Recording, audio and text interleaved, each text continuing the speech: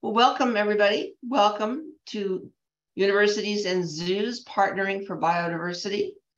This is one of SSU's Dig into Nature Fall 2022 educational series for students and other members of the community.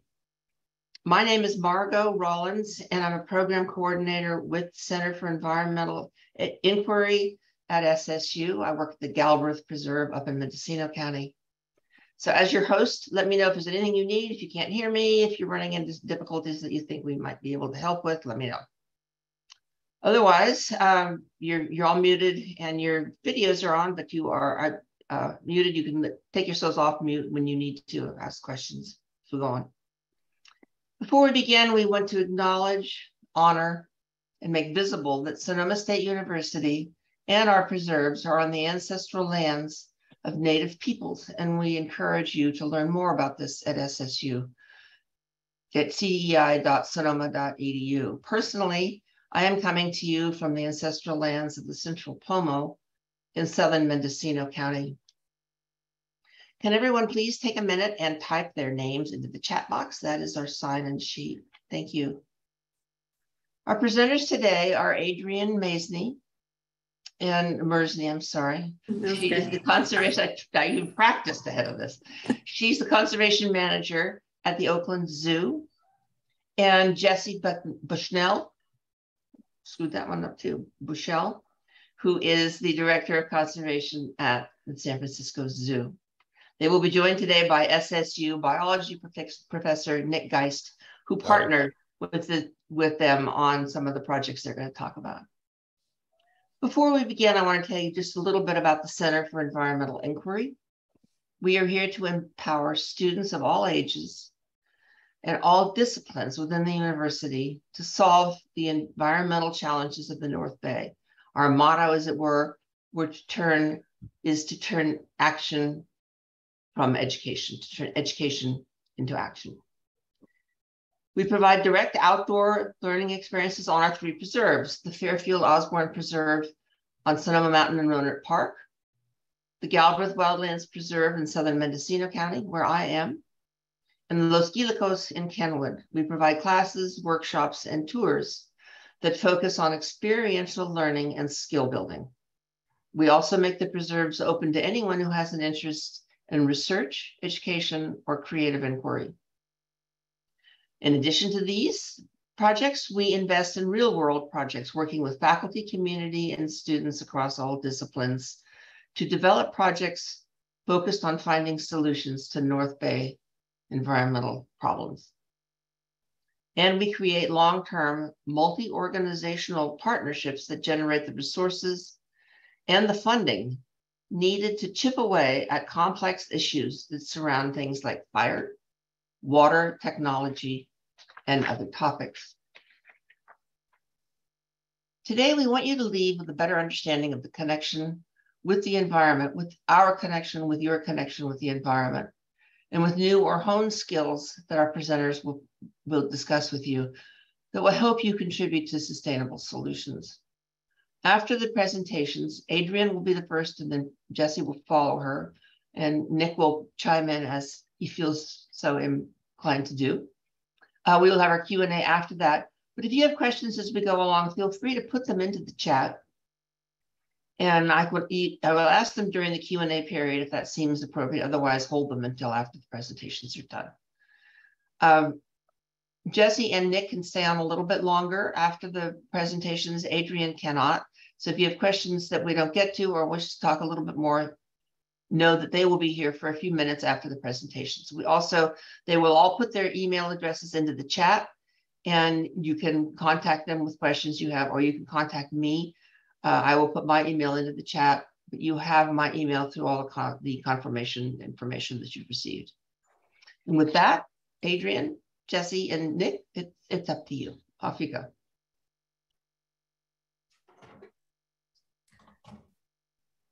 I'm going first, correct? Yes, you are going first. Okay.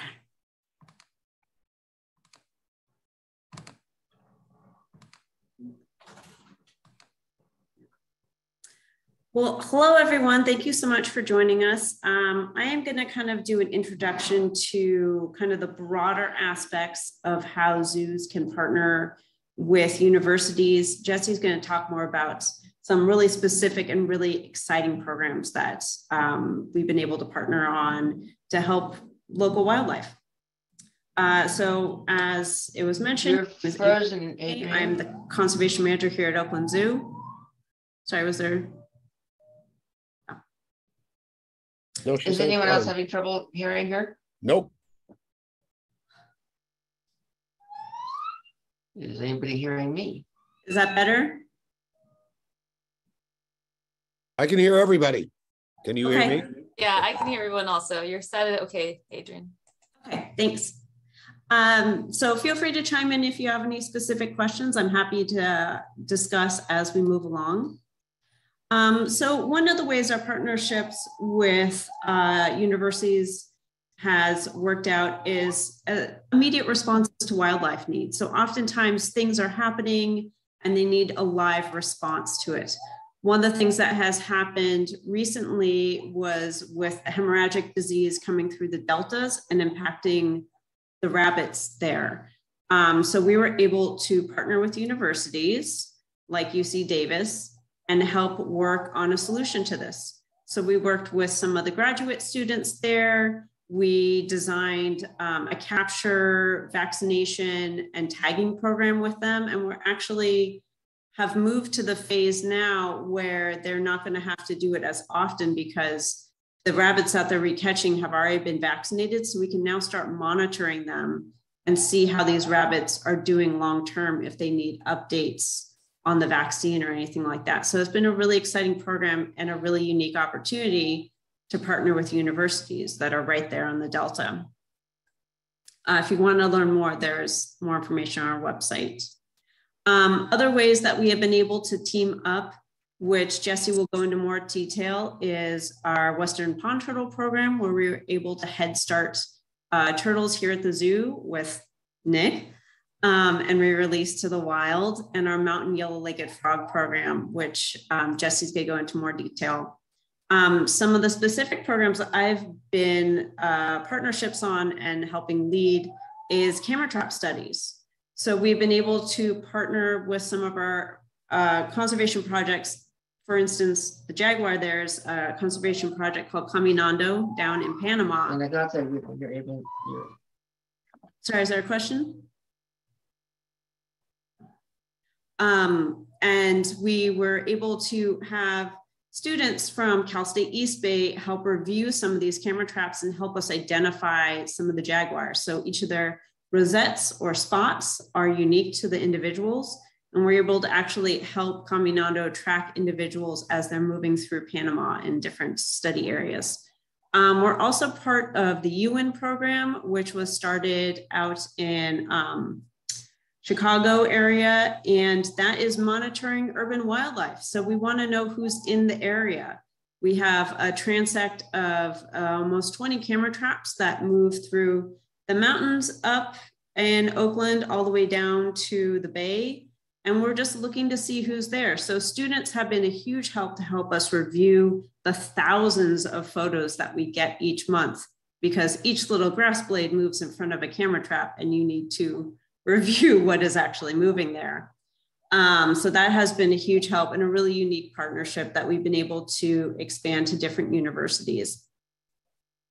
We also have the opportunity to use the resources we have here to host graduate students who want to help us expand the knowledge we have of animal behavior and help use that to improve our husbandry techniques. So unfortunately, we are still always battling the view that, you know, these animals are in these really sad cages, zoos are a sad place, but we have been doing a ton of work over the last couple of decades to really ensure that the psychological and physical welfare of animals is a top priority in all of our care. And a lot of that is science, being able to ask important questions and help apply them directly at zoos is how we can continue to improve the care that we're providing for these animals. We've actually gotten to work with Sonoma State students on 2 really exciting projects when I was a keeper. The first was a enrichment study on the chimps who are just behind me over there. And this was a project that she worked on for her master's program. So we were able to host her for multiple months. We were on the IACUC board to make sure that everything was up to standards and safety for the animals. So it was really a unique partnership and a really awesome opportunity for us to help each other in this way. We had the question, she was able to give us the answers to it. Another really exciting program that I got to be a part of was a different master's student around the same time period. We had the question because we just had brand new baboons come to the zoo.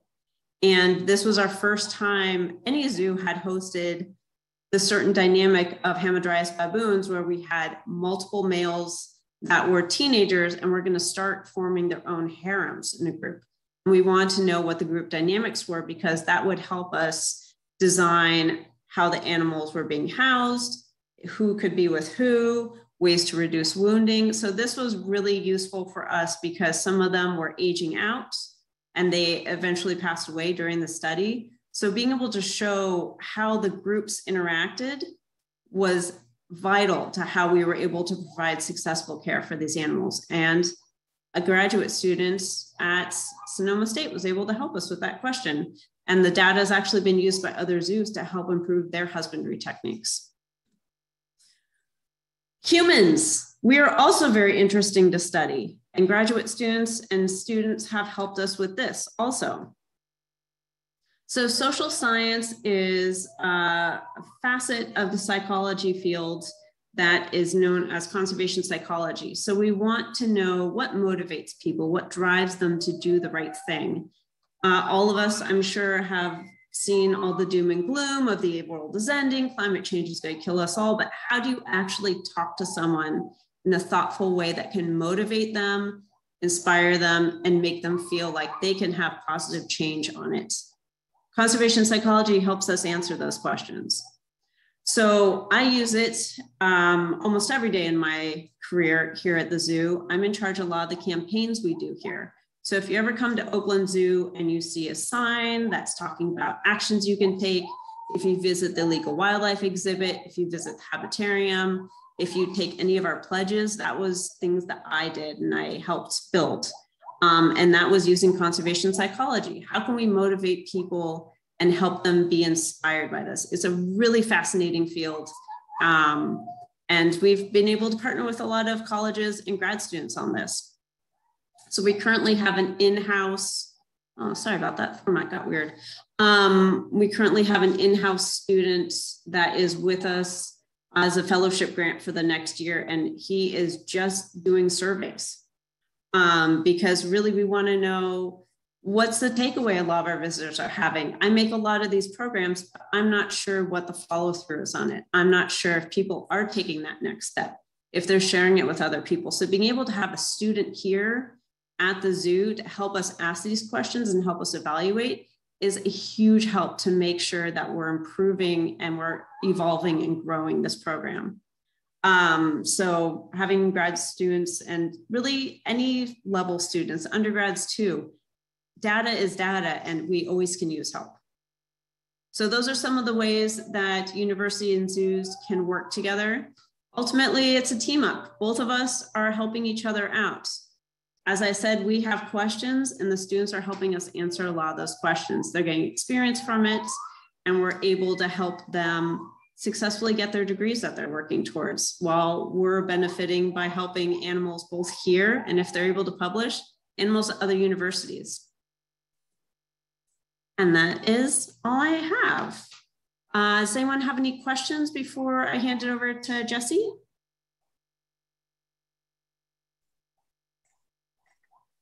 I don't see any questions in the chat. Okay. Here's where I might chime in. Yeah. Is that little story, that little anecdote I told about one of our students working on our Western Pond Turtle project with both zoos. And she was a very good student, four-year biology major, graduated. And I remember her saying to me, You know, I spent 4 years here getting my biology degree, and I didn't really know what I was going to do with my life. She worked one summer with us with our collaboration, working side by side with folks from the zoos. She said, now I know what I want to do. This was her senior year. This was her summer after her senior year. She ended up getting an internship with you guys at Oakland, and I believe became a keeper. And she found her passion just through sort of incidentally through this collaboration. So it was a really kind of heartwarming story, you know, for me as a professor, to see somebody find themselves that way was just wonderful. That's wonderful to hear.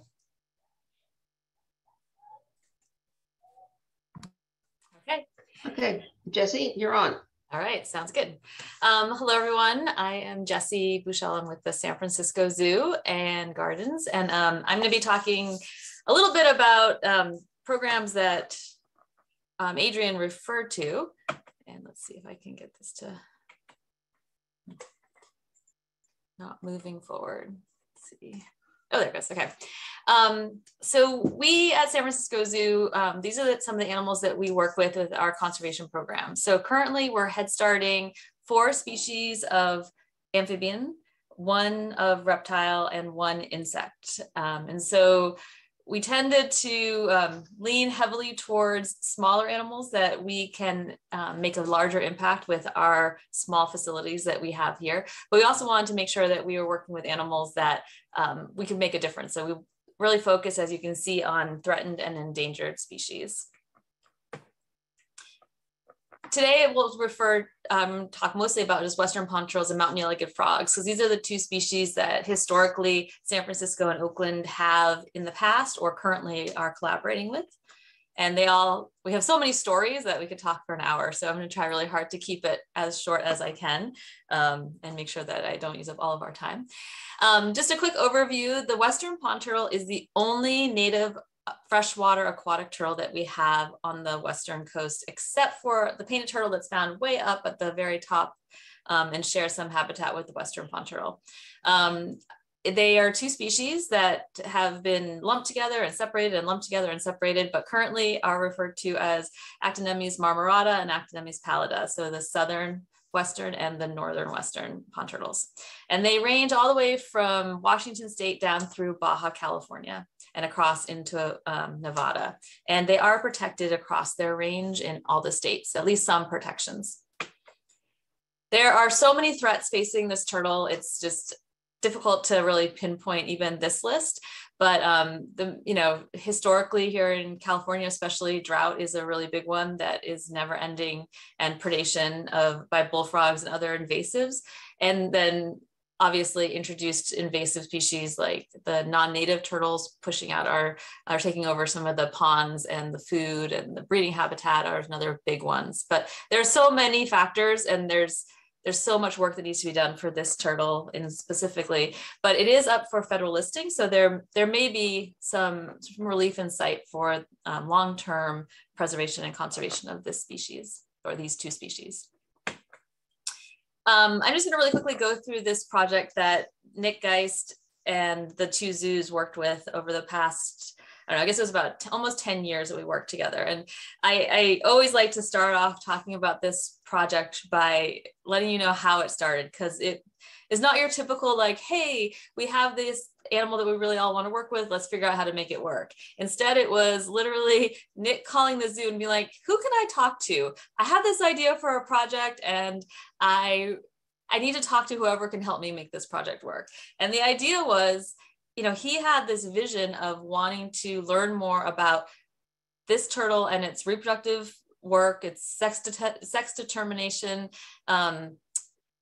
the temperature dependent sex determination was something that he was really interested in, because he's a dinosaur guy and dinosaurs have that. And so he knew turtles had this, and he wanted to learn more about it, but he didn't want it to be a terminal experiment. He wanted it to be something where he could also give back to the environment and make sure these baby turtles could survive and become part of the, in the environment in the wild. And so he contacted us, and he contacted Oakland, and in his own words, I think he didn't really expect anybody to return his call. And both of us jumped on it like, hey, we love those turtles. We love baby turtles. We love Western pond turtles. I was hoping one of you would just say, maybe one of them will say. So here's a little bit of backstory, and then I'm not going to take too much time.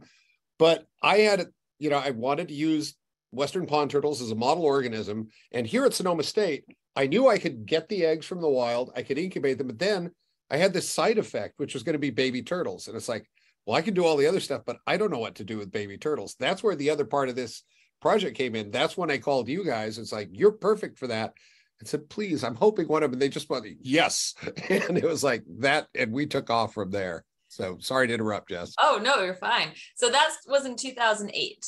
And we had some very specific goals when we started off. We wanted to learn more about how we could create an infrastructure to rear these baby turtles, because neither of us had really done baby turtles before. We had adult turtles, but we needed to learn more. And then Nick was mostly interested in learning about these poorly understood aspects of the biology of this species. And it was a great partnership. As Nick said, like, we as the zoos, we had the animal rearing experience, we had the staff, we had the veterinarians, and we had the space. So we definitely could hold these animals. He had the undergraduates and the graduate students that wanted to do these projects. They had the enthusiasm, the energy, the time, because being in the field, takes days and days of sitting in the field. And Nick had the experience and the enthusiasm to work in the field. So it was a good partnership because we both could play to our strengths. And essentially, he was mostly interested in, I'm speaking for you, Nick, here, but looking at reproductive biology and the temperature-dependent sex determination, which basically, if you don't know, turtles and alligators or crocodilians, they're not their sex isn't predetermined when fertilization happens and as they develop. Instead, their sex is determined by the temperature that the eggs are incubated in the ground. So temperature affects whether you have males or females, and you can manipulate that, or each year can be slightly different depending on the weather and where the female turtle lays her eggs. And so that's what Nick was interested in, like, what is that pivotal temperature that makes a male or a female? And then through these years of working with them, we also had all these other projects that came out looking at incubation temperature, whether hatchling success was dependent upon the female or where she laid her eggs and what the behavior was. All these projects that came out of this one pivotal question.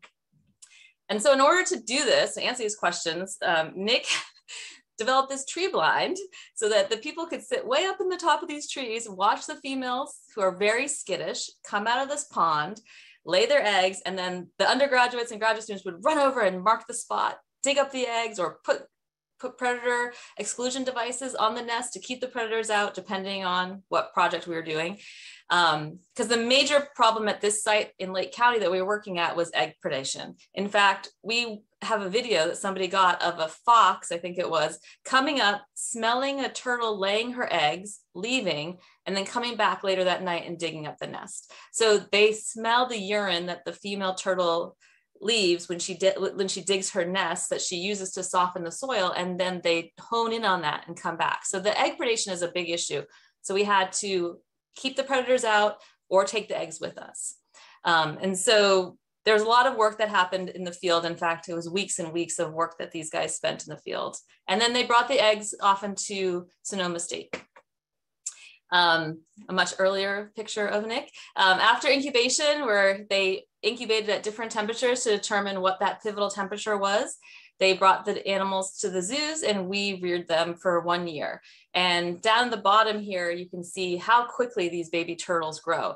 They're amazingly fast growers when they have enough food and the space.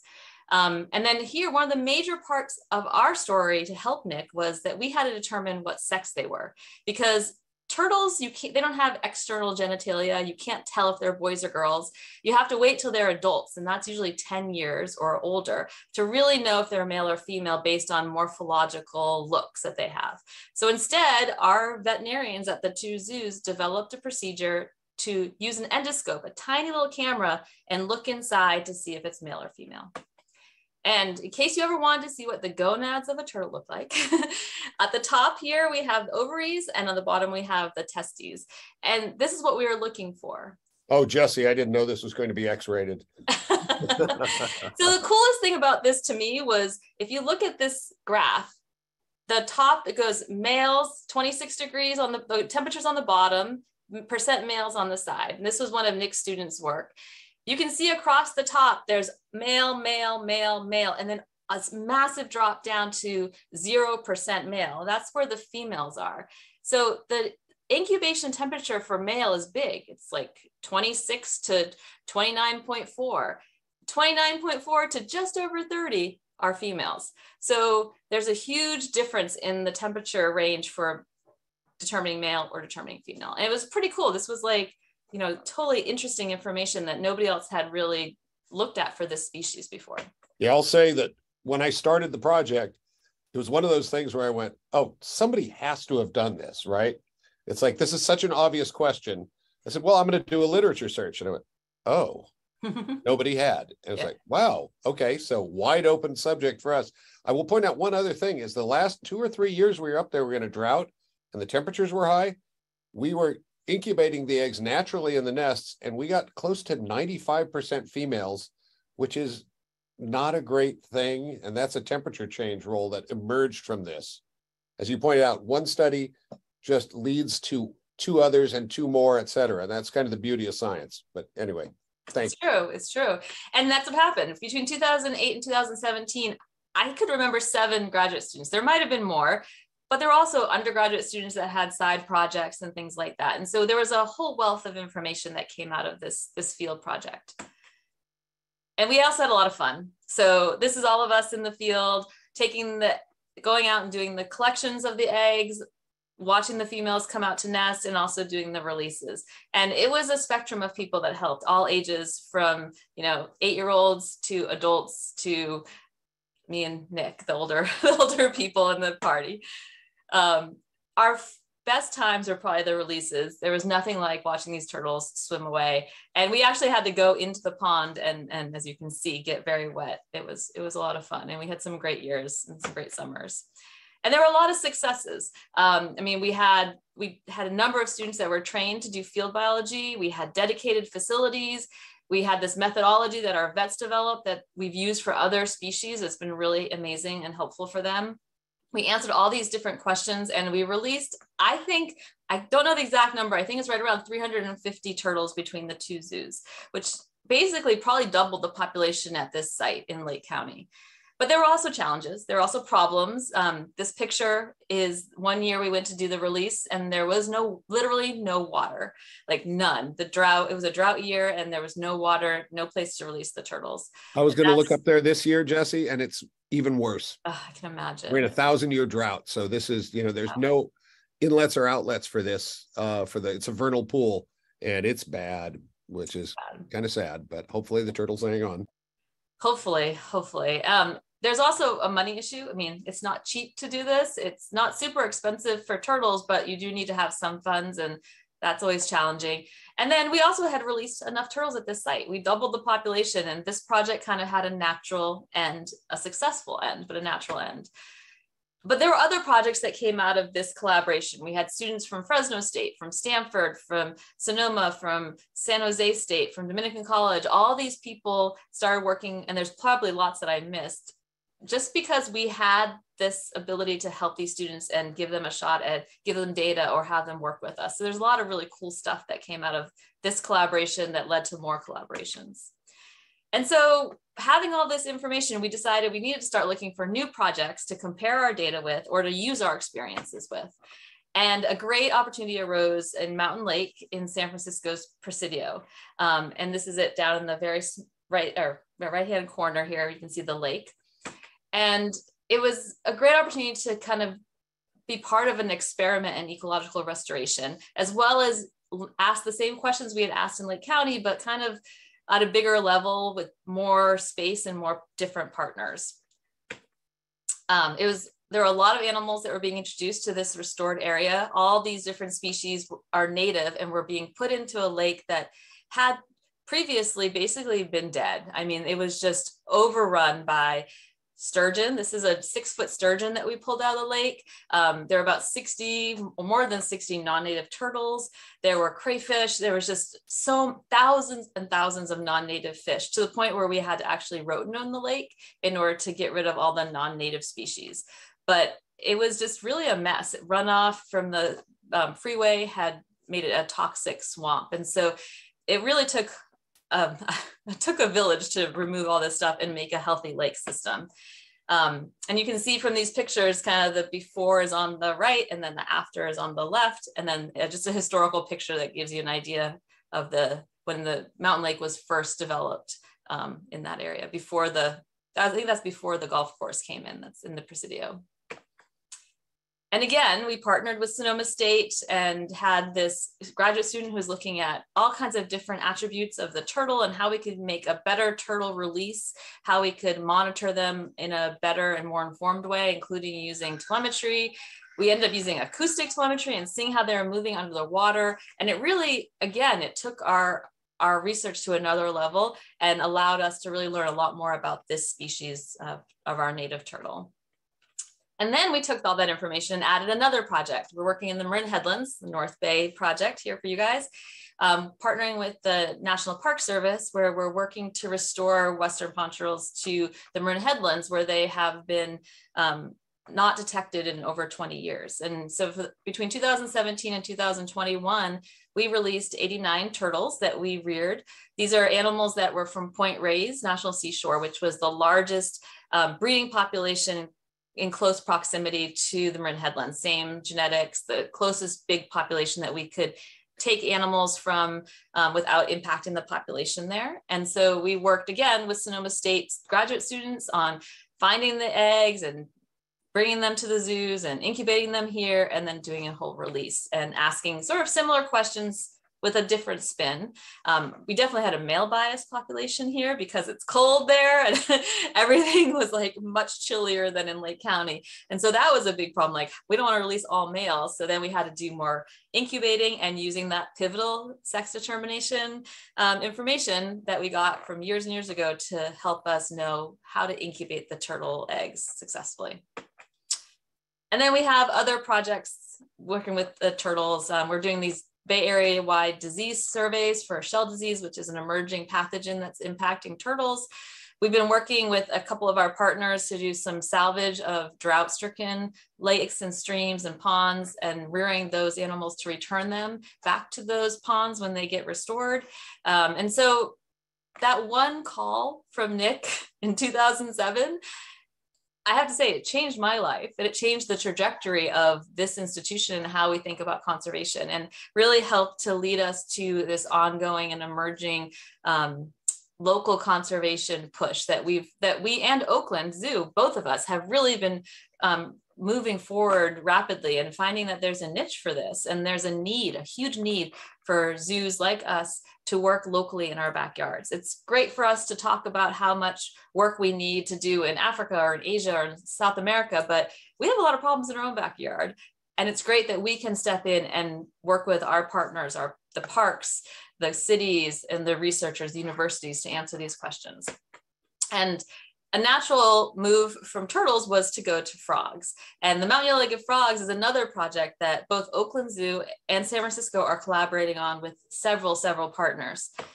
And I'm going to make this short because I know I'm running a little low on time, but basically, if you don't know, frogs are in trouble. There's a huge decline in amphibian populations across the globe. And here in California, we're not exempt. There's been major losses just here in these pristine habitats, like in the Sierra Nevada.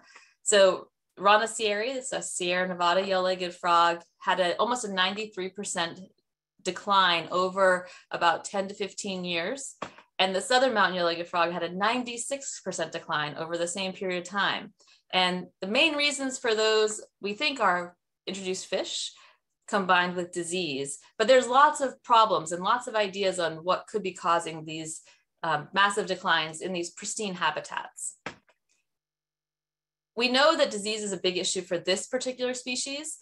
In 2007 and 2008, the Sierra Nevada started losing these frogs, and it was featured in a National Geographic magazine as well, because it was such a major decline from tens of thousands of these frogs in lakes to basically tens of thousands of carcasses at these lakes. But chytrid fungus, which is this pathogen that impacts these frogs all over the world, it's a global phenomenon that we're still trying to learn more about and figure out what's going on. But it's driven the extinction of over 200 species. And I want to thank Rochelle Stiles, who's my coworker, who developed a lot of these frog photos and frog slides for me. She's really good at this kind of stuff. So about 90% of the yellow-legged frogs have disappeared from the Sierra Nevada mountains, as we saw before. But there were some really innovative researchers at University of California, Santa Barbara, who created and were researching the idea of trying to immunize these frogs and trying to save them by basically vaccinating them. If you think about fungus and bacteria and viruses, we can make it so that we as humans can be protected against them. Why can't we do that for frogs? We do that for other animals. We do it for our dogs and our cats. And so it was a really like innovative idea, like let's figure out how to protect them. And essentially you infect the frogs, just like a vaccination, then you treat them so that they're not sick. And then you can test to see if you reinfect them, do they get sick again? And that's basically what they were doing in Santa Barbara. And that led us to this partnership that we decided to create this conservation program for mountain yellow-legged frogs, where we would either salvage populations before they go extinct, captively rear them to reintroduce them to populations where they used to be and no longer exist. And then we do this immunization/vaccination project. We here at San Francisco have worked in 4 main locations: Lake Tahoe, Sequoia Kings Canyon National Park, Yosemite National Park, and Plumas National Forest are the main places that we have worked with this species. And we collaborate with UC Santa Barbara and the Sierra Nevada Aquatic Research Lab, which is part of UC Santa Barbara. And of course, Oakland is also collaborating with these same people. We're kind of all combined together into one project. Essentially what we do is we rear frogs from the tadpole phase at the top to the subadult or adult phase on the bottom before we release them and immunize them. And this is one of our setups where we have tadpoles. And essentially what chytrid fungus does is it attacks the skin, and it makes the skin so they're shedding, the frogs are shedding constantly, and it thickens the skin, and it makes it hard for them to basically do their natural biological functions, which is to let the water go across the skin membrane for them to breathe and kind of just have this porous skin and the chytrid fungus kind of makes it so that doesn't work correctly, essentially. And so we can take swabs of the skin and measure the amount of fungus in the skin. And so when we're treating them or vaccinating them, we basically infect them with this fungus, and then we test them to see how sick they get, to make sure they don't get too sick. And right before that point, we treat them with an antifungal so that they're healthy again, and then we let them get big and strong, and then we release them back to the wild. And the idea is that when they encounter that fungus again, they'll have a natural antibody response. Their body will be able to fight it off. And so this is kind of an example of how it works. Essentially, we have a control group and an exposed group. And we did this with some naive frogs, and we did this with some exposed frogs, where we would expose them to chytrid fungus and treat them, and then test and release them. And then they're being recaptured in the wild to see whether or not they're surviving. So it's a mark recapture program in the wild, in the field. And one of the cool things, this is just one of the many different projects that are being worked on. It's hard to see, but basically the top bar is animals that are naive on the left. Those are animals that had never been exposed to chytrid before. They got exposed and they got really sick. So as you get higher up on that graph, you get sicker. And the ones that had been previously exposed, you can see they didn't get quite as sick. So they're below that red line. And that red line is basically a level where we expect them to die. And so it's very similar in the zoos. The ones that we infect kind of have this natural response and don't get as sick. Just like on the left-hand graph, those are from the wild. Those are from animals that are persisting in the field and are showing that they can fight off the infection. That's the lower bar on the right-hand side. So what we're seeing in the zoos, this experimental group, is very similar to what we're seeing in the wild for animals that have made it through this chytrid wave and are persisting.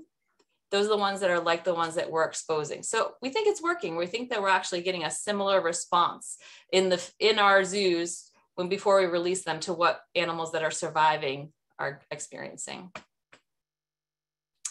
And just to give you an idea, since 2014, San Francisco zoos released 2,700 animals back to frogs, mountain yellow-legged frogs, back to 14 sites in the Sierra Nevada. And I know I just got some numbers from Oakland. I think Oakland's released about 560 over that same period of time. So together, our two zoos have released over 3,200 frogs back to the wild, and they're breeding, they're surviving. We have at least a 20 to 25% recapture rate at most of the sites where we're releasing. And you got to imagine, these are high alpine lakes that are really deep, and the frogs are really hard to catch. So even a 25% recapture rate is really phenomenal, because these guys can jump pretty far and they can escape really easily. So again, working with our partners in the field at UC Santa Barbara, we also collaborate with a variety of other universities. And this is a group effort with so many different collaborators. It's pretty amazing. In fact, here's a list of all of our collaborators for our frog and turtle programs over the years. It's a never-ending collaboration that we have between the two institutions. And we want to make sure that people know we're doing this. We like to talk about and educate our visitors and our friends about it, because we are trying to save our local species. We are trying to make a difference, and we are trying to make sure that these animals stick around. So that's what we're doing to help these guys. And I know that a lot of people ask what we can do to help. So we like to kind of give a few ideas of ways, and you guys probably know these, but getting involved with local habitat restoration, joining some citizen science research programs, volunteering, supporting local conservation. Voting is one I forgot to put on here, and this is the year of the election. Elections are coming up. Your vote makes a big difference, and really can show your commitment to conservation, to biodiversity, and to local species, backyard species. And then I always like to talk about turtles, because this is also a big issue. I run the stud book for the captive population of Western pond turtles, and I would say every year we get a half a dozen animals that people find crossing the road. They think, oh, I'm just going to pick up this turtle and take it home. It must be lost, or it must be sick. Oftentimes those turtles are just looking for a place to nest. So we try to encourage, there's a kind of a separate list for how you can help a turtle that I put up here. Everything from, helping it cross the road, but don't take it home, to making sure that, you think about your water, you maybe pick up some litter when you go out for a hike, don't release native pets. You're welcome to read this and pass it on if you'd like. And then, oops. We're happy to answer any questions that you guys might have. Or Nick, do you have anything you want to add? Well, I was just going to say that last point is because I'm the pond turtle guy in Sonoma County, depending on the season, I get contact from people. We found this turtle in the road. If it's certain time, like in spring, it's usually a male looking for a pond, looking for girls, female pond turtles. And like you said, if it's in the month of July or June, mostly, it's probably a gravid female looking for a nest. Right. But that's, again, people, they're trying to do good, but they don't know. And maybe that's a big part of this too, Jess, is educating the public, right? Is getting the word out, getting signage up at the spots, letting people know about their native wildlife. And you guys have done a great job, and we try and do the same thing here. So really nice. Thank you.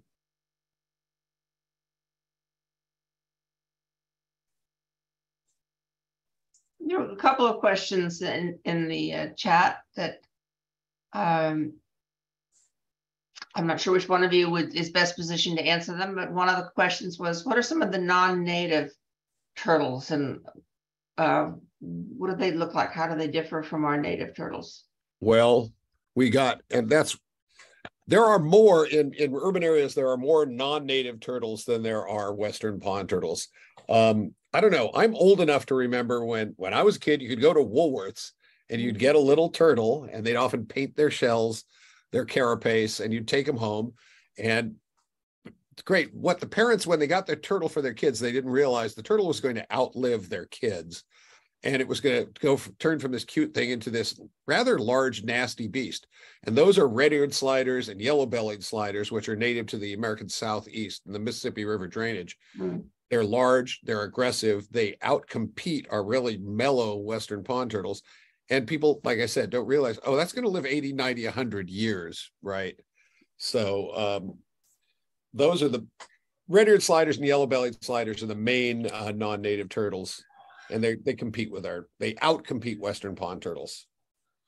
Yeah, unfortunately, like for us going to Golden Gate Park, you will not see a Western pond turtle in Golden Gate Park. All you see are non-natives, and they're mud turtles, red-eared sliders, painted turtles, red-bellied turtles, yellow-bellied turtles. I mean, it's amazing. The 60-something turtles we pulled out of Mountain Lake when we did that program. I mean, there were probably 10 different species, and sadly, it's, you know, people think they're doing the right thing. They're putting them in a proper place, and they're trying to do their best, but they don't realize that they're adding these turtles into a habitat that they're not designed for. It maybe the water's not warm enough, or there's predators there, or the food source isn't there. They also risk disease. They can be bringing inadvertently, you know, bringing a disease to the native turtles that live there. And, you know, a lot of those animals don't survive. So it's better to go to a rescue center or a rehab center and try to surrender your animal and let them find an appropriate home for them. It's a lot better. And that's for not just turtles, it's for any species. You know. Yeah, you're right. Everybody thinks they're doing it out of the goodness of their heart, and they really are. But, and the question here is, I see turtles, our ponds at SSU, I have trapped turtles there for many years, and they're about 10-to-1 non-natives, mostly red-eared sliders. There were some Western pond turtles there. We get those occasionally. But I think the numbers are dwindling, mostly because right now, their entrance, we have Copeland Creek runs right along the campus. And when the drought, it's completely dry. That used to be an avenue for turtles, otters, a lot of wildlife, aquatic wildlife to go move up and down, including fish. So, yeah, but they released their turtles into the ponds there. And we even had a big snapping turtle somebody caught. This my gosh. Big scary monster. Yeah. Well, at Mountain Lake, one of the things that they want to do is really prevent people introducing non-natives back into this lake that they had spent millions of dollars to restore. And so a really innovative thing that I think is underutilized is the idea of an amnesty box. So they built an amnesty box, which it was a large structure with water in it, and people could surrender their pets there. So they have signs all over, like, put your turtle in here, put your frog in here, your goldfish in here. Like, goldfish do not do well. They become giant carp, but they also destroy the habitat if they surrender. So we've gotten dozens of turtles that people have put in the amnesty box. We've gotten all kinds of fish. So it's really worked, but it takes a lot of effort to let people know it's there. But I think it's something that could be useful other places too. And it also takes a lot of work from you guys at the zoos. Somebody has to be able to take and care for those animals, right? To make this a program that people are going to buy into. Right. And it has to be checked every day. So yeah, I was about to say, how often do you have to monitor that? That's so cool. Yeah. And somebody asked, why isn't SSU on the frog collaborators? Well, how about that? That sounds like, I was just thinking that during the talk as well. I am a herpetologist, so maybe we should start looking at, one thing I talked with you about, Jessie, is that my research now, I've got an army of undergraduates and a grad student working on the creek here, the local creeks, on ecological restoration, trying to increase biodiversity, restore natural stream flows. And part of that is, one of the things is, I got into it because people were saying, well, years ago we used to see, and I used to see Western pond turtles in the local creeks, but nobody's seen them for years. And part of it is the environmental degradation, the environment is in bad shape, and there are simple things, relatively simple things that I think we can do. And this would be a place where, I was just thinking about this, with the native amphibians, the native reptiles, the frogs, and others, that it might be a natural partnership for us with the zoos to, first of all, get the environment, get the creeks back. And freshwater habitats are very vulnerable, but get those back into better shape. We're working on water quality right now and some other aspects. But then in the long term, the real thing we got to think about is reintroducing the vertebrates as well. So that's something we should definitely be talking about. That'd be a really exciting program moving forward. Yeah. Yeah, and it's already getting a lot of support and enthusiasm from the local community and the university. It's one of those things where it's just like nobody loses, right? Including the wildlife, and especially the wildlife. Yeah. Are there people monitoring the freshwater creeks? I mean, like the Navarro watershed, which is where we are on the Galbraith. Is anybody kind of paying attention and reporting if we see? I don't know. I've talked to a number of people in Marin County, particularly because they have, and certainly on GGNRA, the folks at the Golden Gate National Recreational Area, because they have salmonid runs, and they've been doing it, but it's kind of a piecemeal effort, and so what I'm kind of looking into now is reaching out to folks around the North Bay and the Bay Area who are working and seeing maybe we can collaborations can be very powerful things. So what helps us, the salmon, it also helps the turtles. Oh yeah. It's one of the things that I use the turtles, and I realize this is when you talk about sort of keystone species, or in this case, not a keystone, but a sentinel species. In our freshwater environments along the West Coast, Western pond turtles are an apex predator.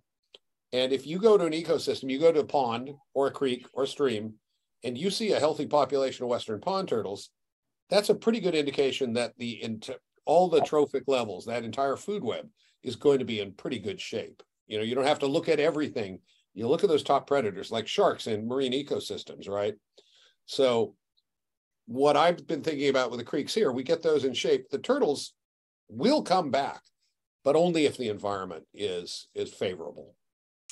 I think one of the issues that I've seen with salmon restoration projects is that it makes the creeks really nice, and it does help with that. But for turtles and other species, they need the upland habitat. Yep. So a lot of times that's not included in those development plans for creek restoration, because they're really focused on one species or the aquatic side.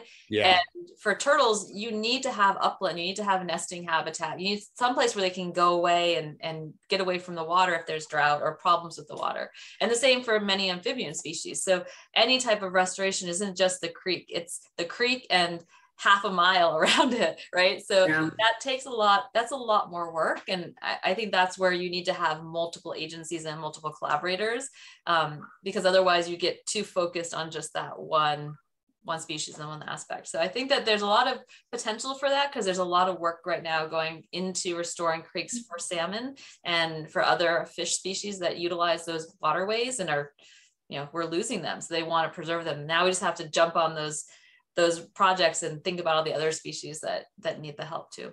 Well, you brought up Mountain Lake, and you might remember one of the very first things I did when I went down there is I started walking around outside the lake and looking to see if there was appropriate nesting. And apparently we've had nesting turtles there, right? Mm-hmm. So I spotted an area that looked just right on the kind of northeast side. I said, well, okay, because exactly, you've got to think about more than just the aquatic habitat. Absolutely. Luckily, California's 3530 plan is actually addressing a lot of the freshwater systems that are often forgotten in this. Like, everybody's so focused on protecting just land or just ocean, they forget there's marshes, all kinds of different bodies of water that are in between that need addressing. Yeah, which are centers for biodiversity, freshwater ecosystems. Yeah. And they're getting lost at a ridiculous rate globally. How serious is the bullfrog invasion? It's a problem. They're one of the main predators on baby Western pond turtles. Mm-hmm. But they also prey. Yeah.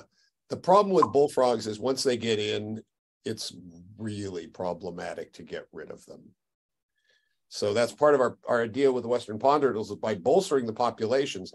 If the populations drop below a certain level, then a species like Western pond turtles become very vulnerable to local extirpation. If you have enough of them, they're probably going to be resilient enough to deal with that. And that's one of the reasons we got rid of the bullfrogs in Mountain Lake, but Boggs Lake in Lake County had no bullfrogs, which made it a really prime location where most other more urbanized waterways are loaded with them. How do you get rid of them? You drain the pond and kill them all. If you can't do that, then you spend a lot of years trying to get them, or removing the eggs and the tadpoles. That's what they've been doing in Yosemite and other areas for these restoration projects for the frogs and also for the turtles too, is you got to spend decades sometimes. Yeah, it's slow and it's excruciatingly hard. Like I said, if it's a small pond, if you could drain it, you can they need to have their water for reproduction. but it's kind of a losing battle in a lot of cases, right, Jessie? I mean, it's hard. Yeah, it's tough. They're pretty invasive, for sure. Gotta admire them. They're a very efficient predator. Yeah. Are there any other questions out there? Our audience is notably quiet. No? Yeah, chime in. Well, then I guess it's time for us to wrap up. And I want to thank you all so much for this, behind the scenes look at what the relationships can be, how the synergy works between the two types of institutions, and specifically what are some of the issues with the frogs and the native turtles. We did record today's session, and it will be posted on our website. I will let you all know by email when it has been posted. Feel free to go visit yourself and to refer anyone that you know to the website to look at the recording. As I mentioned at the top of the hour, this is one of the several events that are offered for free by the center. And you can find the full listing at cei.sonoma.edu/calendar. I'll put that into the chat. And we offer natural history hikes every Saturday on the Osborne Preserve on Sonoma Mountain. You can sign up for those on the website, or you actually don't even need to sign up. You can just kind of appear. There'll be a map that you can find on our website. Our next virtual event is going to be on November 29th. It's a ways off at 12 o'clock, where Kevin Monroe, who's done many of our programs before, he will be talking. He's a nature conservancy expert. We'll be talking about insects after dark, and he is an entomologist, not to be to be reckoned with. I guess he really knows his insects, and a wonderful presenter. So that's it for our program today. Thank you all so very much for your excellent presentations. It was most interesting. And for those of you who attended, thank you very much for coming. It was a pleasure to see you all, and hope to see you again very soon.